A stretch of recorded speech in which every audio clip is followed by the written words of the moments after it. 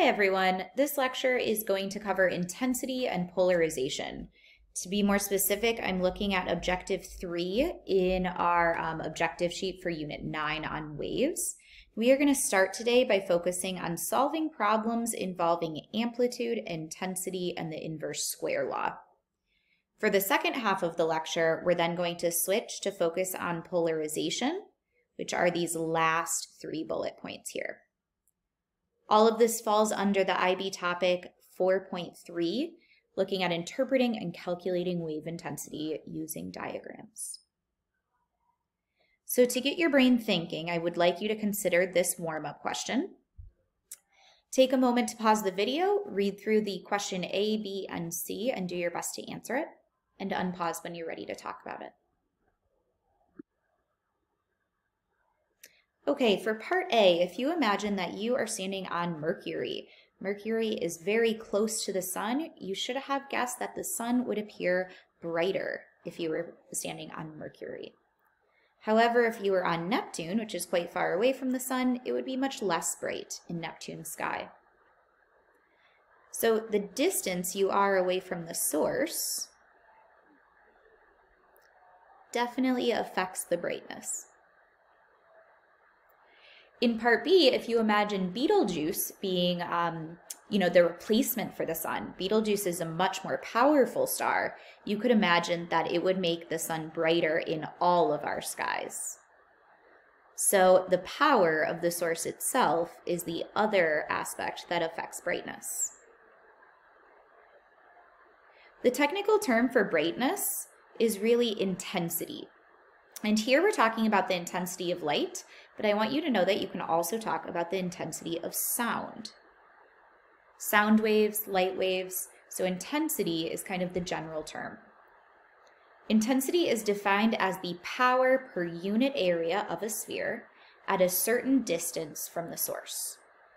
Okay, so you can see that we have power showing up as one thing that affects intensity, and distance showing up as the other thing that's affecting intensity. A helpful equation that is not in your data booklet is that intensity is equal to power over area. Let's take a look at units. To figure out the units of intensity, I'm going to take the units of power. Power is measured in watts, and area. Area would be measured in meters squared. So the units for intensity are watts per meter squared. In fact, you could even make a substitution in for area. If you imagine, let's say, having a light bulb. The light bulb kind of being like our sun, it's a source of light. That light bulb is going to spread out its light all around it. And if you imagine taking a detector or a person and placing them at a very certain point, you can imagine the light that has spread out to the distance that your person is at. That's a really bad sphere, but I meant to draw a sphere. This distance is some r, or sometimes this is also labeled x, some distance away from the source.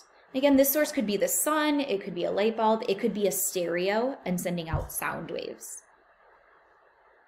So we could really take this equation, I is P over A, and we could do a substitution for A, the area of a sphere, which is 4 pi r squared. Again, that r is the distance between the source and the observer. And that brings us to the first equation that is listed in your data booklet. I is proportional to x to the negative 2. The intensity is proportional to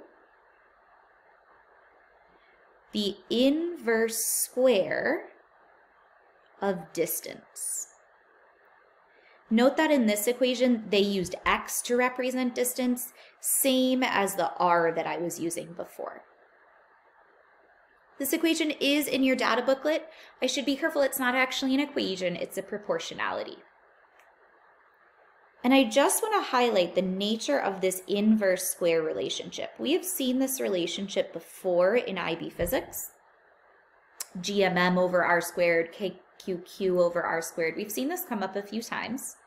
And the important thing to remember is that the inverse square relationship between distance and intensity means that intensity drops off really quickly the farther away you go. For example, if you double your distance away from a source, you will have 1/4 of the intensity. Or if you triple your distance away from the source, you get 1/9 the intensity. That's not much. There's another relationship having to do with intensity that I would like to talk about. It will bring us to our second equation listed in the data booklet. This relationship is between intensity and amplitude. So we know that intensity is the power received by the detector. Now power is really energy per time. So I'm going to start this our understanding of this equation by looking at energy and thinking about the energy of any wave, any simple harmonic motion, as the energy being 1/2 kx squared. Or here I've written the maximum energy, so I'm using x naught. X naught represents the maximum displacement, which we call amplitude. So what we're seeing here is that our energy is proportional to our amplitude squared. Now also keep in mind that energy is proportional to power. We know this from the equation that power is energy over time. And that power is proportional to intensity. We know that because intensity is power that spreads out over an area.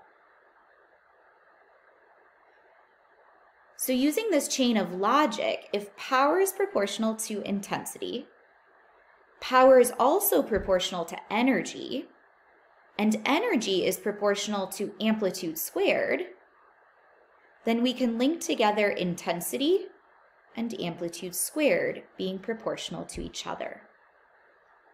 And that's what this second equation shows us, that the intensity is proportional to the amplitude squared.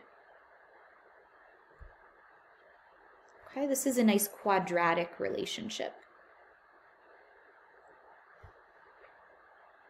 So we have two important equations listed in your data booklet for intensity.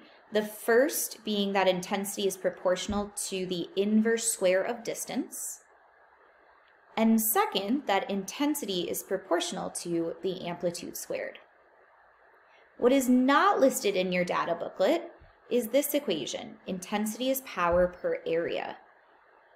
You do need to know this, and knowing power per area can help you understand this first equation that is listed. So at this point, I want you to try a few problems. I'll leave these problems on the screen. Pause the video and try these problems and play in order to find out the answers. Okay, and here are the answers to problems 1 through 5. A few comments on these answers. In number 4, you may recognize this answer of 1,380 watts per meter squared. You might recognize this from our solar unit that you did over the summer. This is actually called the solar constant. And it comes up a lot when calculating the power that solar panels can produce. You might also realize in number 5 is such a strange question. It's essentially saying, what does the power of a light bulb need to be so that when you stand 3 meters away from it, you can experience the same intensity that you do of the sun? And wow, that is a very powerful light bulb, 156,000 watts. A regular light bulb is like 60 watts. Okay, so this wraps up the first part of our lecture on intensity, and we are going to switch now to focus on the second portion of our lecture, which is going to be these last 3 bullet points in our objective on polarization. Okay, so you may be wondering, what is polarization? You might have already had some experience with this because you may own polarized sunglasses. Let me show you a way that you can test out if your sunglasses are indeed polarized. So if you take your pair of sunglasses and you hold it up to a screen, like your phone screen or a computer screen will work, some TVs will work. If you take that, if your sunglasses are indeed polarized, as you turn that screen, you're going to see light and then it will go completely black, okay? So you can see that in this picture here in my notes, that in one orientation, all of the light gets through, and the other orientation, none of the light gets through. The reason being, these sunglasses are polarized. So we're gonna explore that today. Now, if at home you tried this with another pair of sunglasses that might have been a little bit cheaper, they may have been unpolarized sunglasses, in which case, as you turn them or as you turn the screen, nothing would look different. You would never get to this fully black. So let's try to understand that. I'd like to remind you about an electromagnetic wave. You guys now are familiar with the electromagnetic spectrum and know that electromagnetic waves are really just a fancy way of saying light waves. All light waves are electromagnetic waves. And this picture should feel very familiar. A few things to remind you of: that the electric field, here listed in blue, and the magnetic field, here in red, are always perpendicular to each other. And that both the electric and magnetic field are then perpendicular to the direction of the wave itself. Sometimes we call this the direction of propagation. Of course, if you look individually, the electric field follows a transverse wave, as does the magnetic field. And for this reason, no medium is required, which we're thankful for because then light can travel through outer space. It doesn't need air or water or anything in order to propagate. So this is a really nice picture. It helps us see these four things, but it isn't exactly like this in reality. In reality, an electromagnetic wave is more like this, where it's oscillating in all different directions. Let's take a closer look.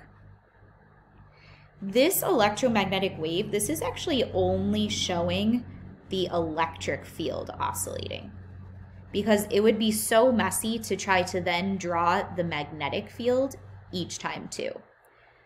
But you could imagine that coming along for the ride with all of this randomness is a magnetic field that is always perpendicular to the electric field and always perpendicular to the direction of travel. You can see why we don't draw it in. It would just be too messy. And this is how regular light usually looks, where it's not just oscillating nice up and down, right and left, but it's oscillating in all directions and randomly. In fact, I want you to imagine if you were to stand kind of here and take a look down this wave, you might see a cross-section that looks something like this. Again, I'm only showing the electric fields here just because it would be so messy to draw the magnetic fields too. So I'd like to highlight this direction of propagation. This is like the way that the wave is traveling. And you can see that in all of these models. That's very messy. We use a ray, essentially an arrow, a vector, to show this direction of travel. But then notice that all of these possible directions for your electric field exist. It's not just the nice up, down, right, left. And in fact, this light, we call this unpolarized light. So let's take a look at the differences between polarized and unpolarized. So here are some definitions that are important for our understanding. First, let's take a look at unpolarized light as opposed to polarized light. Unpolarized light, as we just saw, is when the electric field vector is oscillating in random directions. Of course, it's still perpendicular to the direction of propagation. Polarized light, though, polarized light is only oscillating in one direction, still perpendicular to the direction of propagation. So it's almost as if the light has been filtered out. Different directions of light have been filtered out. And in fact, we call these filters, we call them Polaroids. So the definition of a Polaroid is a filter made of material that only allows one oscillation direction through. And to be super technical here, you have two types of Polaroids. The first Polaroid in a series is referred to as the polarizer. The second Polaroid in a series is referred to as an analyzer. So you can imagine we're going to start to line up these Polaroids. Let's take a look at that. Here we have unpolarized light. I know that because it's oscillating in all directions. We have our first Polaroid called the polarizer. Out we get polarized light, oscillating in just one direction. And then it's going to go through a second Polaroid known as the analyzer. Now take a look at this particular setup. We used to have light that's unpolarized in all different directions. But this polarizer, this filter, is only allowing up and down light through. So it filters out all of these other directions so that you're left with polarized light, polarized in the vertical direction. Our second Polaroid, our analyzer, is also oriented so that it has slits up and down. And those slits allow all of that polarized light to come through, because those slits allow vertical light to come through. However, if we were to take this analyzer and then turn it, like turning your sunglasses, notice that I have turned my analyzer down here. Well, our story starts the same. Our polarizer filters out all the directions except for the up and down, and so we're left with polarized vertical light. But now our analyzer is filtering out anything that's vertical and only allowing horizontal through. Well, unfortunately, we have all vertical light in the middle here, so no light ends up getting through.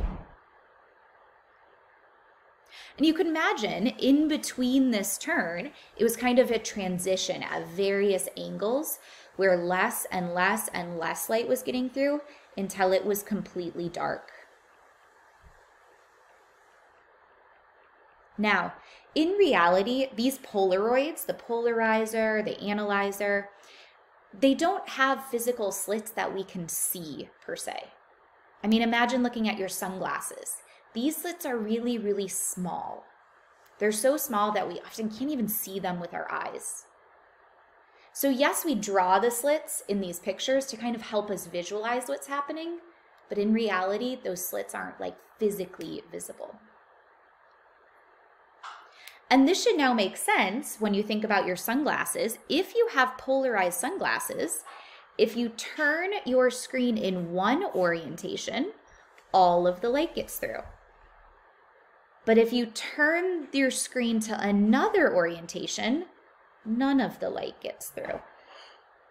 And so that's why using them in front of a screen, that screen is showing you polarized light. Using sunglasses in front of a screen can kind of help you understand if they are polarized sunglasses or not. Okay, so we're starting to get a feel for conceptually what polarizers are doing. Let's take a look at it quantitatively. Again, you're seeing the same diagram, and even when I solve problems, sometimes I just draw this diagram out again. This diagram is super helpful. So we just learned about intensity, right? The power per area. And let's talk about the intensity of light as it's going through these different polarizers. I'm going to label intensity in a few ways. I'm going to call this I start, the starting intensity of my polarized light. In the middle, I'm going to label this I naught. Whatever intensity that light is once it goes through that polarizer. And finally, I'm going to label my last intensity, I'll just call it I. And this will be the intensity of light that makes it through not just the first polarizer, but also the analyzer. And let's take a look at how this intensity changes each time. So we're first going to focus on this arrow, from our unpolarized light through the first polarizer, coming out as polarized light. This first polarizer, it affects the intensity by halving it. So I naught is going to be half of the starting intensity.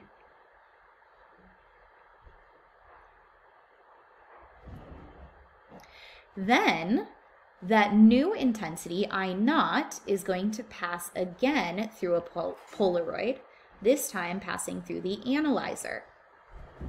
As it passes through the analyzer, the intensity again is going to change, but not just by half like it originally did. The new intensity, I'll call it I, referring to the intensity that you get out the other side of the analyzer. I is going to be equal to the incoming intensity, I naught, times the cosine squared of theta. And you can see up here I've drawn in theta being the angle between the incoming polarized light and the direction of my analyzer. We refer to this as Malice's law. Malice's law. So I want to take a moment and apply Malice's law back to our conceptual example of sunglasses. So for our sunglasses being used next to a cell phone, I've kind of boxed off here that this portion happens inside of the cell phone itself, that your cell phone is outputting polarized light. So the story kind of picks up right here where we already have polarized light that's then going through this Polaroid. So the appropriate equation here to guide us is going to be Malice's law. And so let's just think through this theta. Again, the theta is the angle between the polarized light coming in and the direction of that Polaroid. So for this top example, when we were seeing light coming through, it almost looked like our sunglasses weren't doing anything. Our theta would be equal to 0 degrees. After all, our analyzer is straight up and down, and our polarized light is straight up and down. So the angle between them would be 0.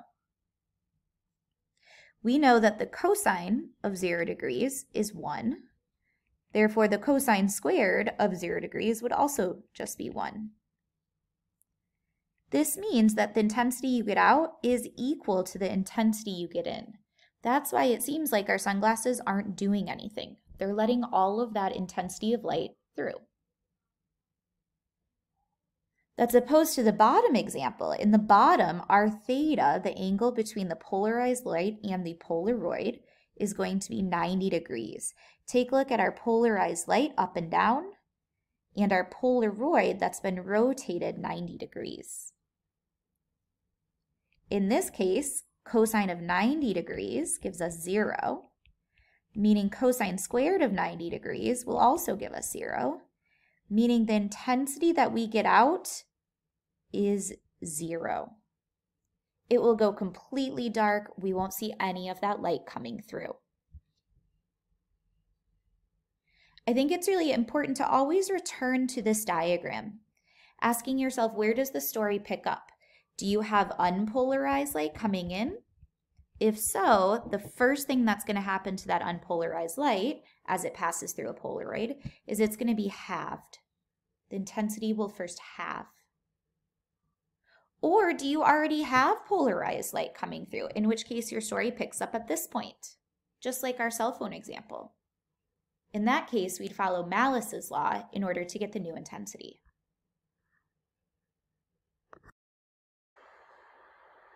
Now, we were looking at sending unpolarized light through a polarizer in order to get it polarized in a specific direction. There is another way that polarized light is created, and more naturally. When unpolarized light, similar to like sunlight comes to us as unpolarized light in all random directions.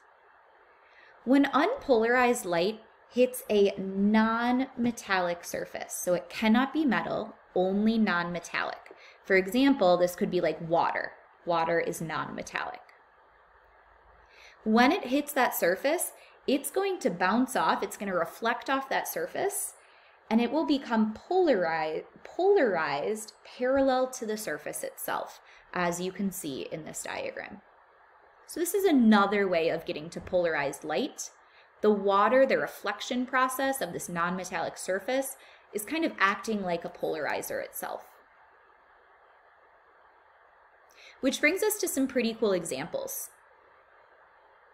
This is why your sunglasses work so well when, for example, you are at a lake or near the ocean. The sunlight comes in unpolarized. It reflects polarized horizontally or parallel to the surface. And then it gets to your eyes, and you often see this glare of that light that's bouncing off. But what your sunglasses do is they are polarized so that they filter out this horizontal light, this light that's being reflected parallel. And so it filters out the reflected light, reducing the glare. It's kind of nice. Some other interesting examples, you could look into how 3D movies are made. They're made with circular polarization, which can be clockwise or counterclockwise. And each of those lenses is going to be tuned to either the clockwise or the counterclockwise in such a way that your brain will put together an image that looks three-dimensional. You might also notice on calculators, and this is only certain calculators, especially those like little cheap ones, that if you were to look at the numbers or like turn them sideways or look through sunglasses at the numbers on the calculator, they would disappear and reappear. That's because of a series of polarizers inside of the display. You can use polarization to actually track the aging of different materials if you were like a geologist. You can use polarization to see stresses in different materials themselves, so you can see the stress points where things are likely to break. And my favorite is a privacy screen, where with your normal eyes you can't see anything, but with specific glasses that are tuned to seeing that certain polarization, you can see what's on the screen. Pretty shady. So with that in mind, I want to transition to a gear up problem. You should try this problem without cheating and seeing the answers to really test your knowledge here. So this problem is going to have a part A and part B. We're going to do it in 2 parts. So at this point, I want you to pause the video and try part A to the best of your ability, and then push play on the video to check your answer. Okay, part A is pretty simple. We have unpolarized light going through a polarizer, and we know that the first thing that happens as unpolarized light gets polarized for the first time, the intensity will half. So it's not even dependent on that angle, it's simply just half of the original. So I've drawn in a flat line at I0 over 2. So let's take a look at part B. Again, pause the video here, try part B, and push play to check your answer.